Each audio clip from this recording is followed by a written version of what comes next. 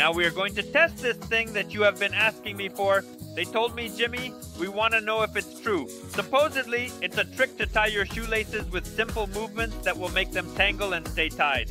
Are we supposed to practice it a lot? It definitely looks pretty funny, but is it real? Well, let's put it to the test.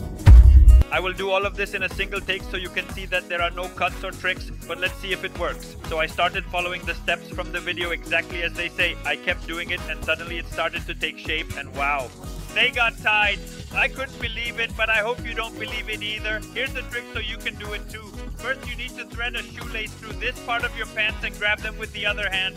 Then cover the shoelace of your sneakers that you had already tied with your pants, leaving the laces of the other shoelace outside.